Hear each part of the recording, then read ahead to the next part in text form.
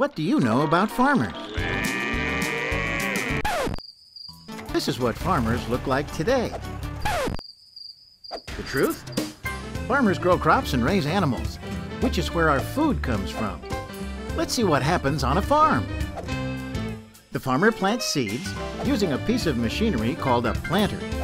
Some planters use GPS satellite tracking to steer themselves.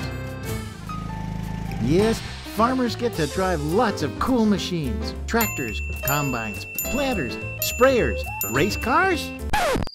But some race cars do run on corn. We'll get back to that later. What do plants need to grow?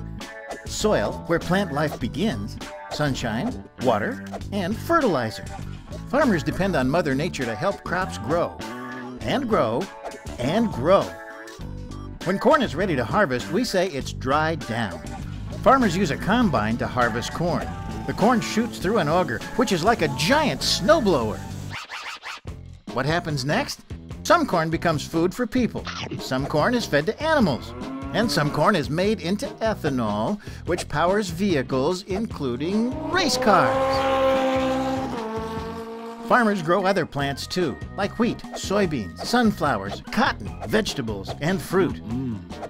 Some farmers raise animals, dairy cows, beef cattle, swine, chickens, and miniature giraffes.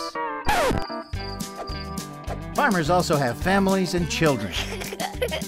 And sometimes they get to hold baby pigs and ride horses. Thanks to farmers, we can eat the right foods and grow up to be strong and smart and healthy. Brought to you by the South Dakota Corn Utilization Council.